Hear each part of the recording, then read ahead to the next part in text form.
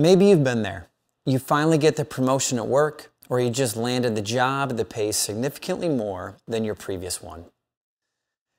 You take a deep breath, feeling a sense of relief. Finally, you can afford to live a little. Perhaps a bit too much. You might start eating out more, upgrading your wardrobe, buy a new car you've had your eye on, or even decide to move into a bigger house. It's only natural to want to enjoy the fruits of your hard work. But what you might not realize is that you've just welcomed into your life a silent thief known as lifestyle creep. And this sneaky culprit, if you're not on guard, will rob you of not just your hard-earned money, but also your long-term happiness and financial freedom.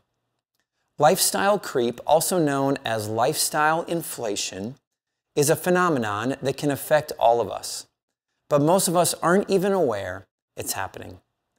It occurs when our standard of living starts to climb as our income increases, turning yesterday's luxuries into today's necessity. And it happens almost automatically if we're not paying attention.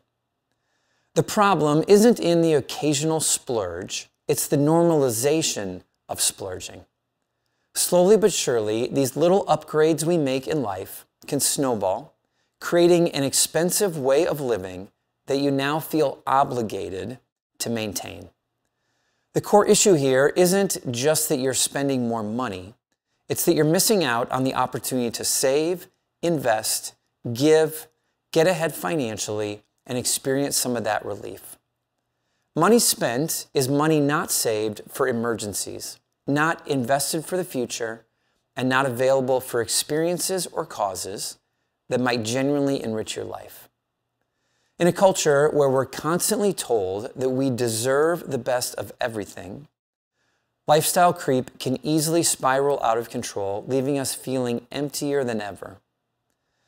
If you've ever received a raise, but are left scratching your head at the end of the month wondering why you're not getting ahead financially, it's time to take intentional action against lifestyle inflation. So how do we reverse this lifestyle creep? Here are some super practical and uplifting ways to reclaim your financial life. Number one, create a budget that reflects your values. Look at where your money is going and ask yourself if it's genuinely contributing to your happiness and well-being. Cut or limit areas that aren't in alignment with your values. Number two, distinguish between wants and needs, and work hard at this.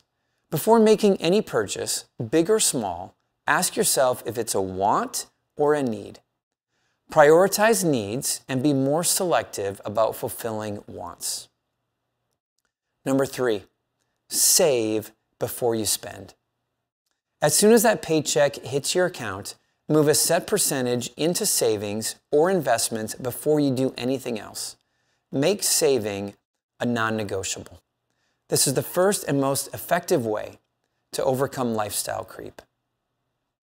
Number four, embrace minimalism. Consider embracing a minimalist lifestyle where you focus more on experiences and relationships rather than material possessions. Minimalism isn't about living a sacrificial life. It's about living a bigger, more passionate life focused on the things that bring real joy, meaning, and fulfillment. Number five, keep tabs on your progress. Regularly check in on your spending habits. Are you falling back into old patterns, or are you successfully holding off lifestyle creep? Number six, talk about it. Talk about money. Don't underestimate the power of community. So talk to your friends, family members, trusted mentors about your commitment to beat lifestyle inflation. Their support can be incredibly empowering. Look, no one is saying that you shouldn't enjoy your life or indulge occasionally, but being mindful of lifestyle creep helps ensure that your future self will thank you. At the end of the day, we're not what we own. Our true value lies in relationships, passions, and how we make the world a better place.